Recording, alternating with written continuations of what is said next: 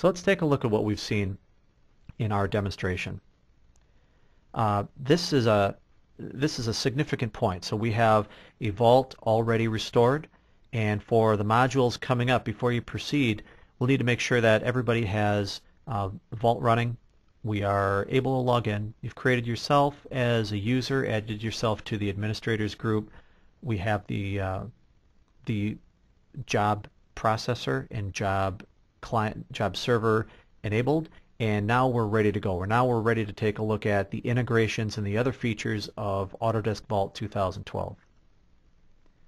So to summarize, from a demonstration standpoint, from a benefit to you as the person that's going to be showing Vault, please put all of your data inside of Vault. So all of your Inventor and your AutoCAD and your Office files and every other integration that we have, you can check all of that data inside of one particular Vault database.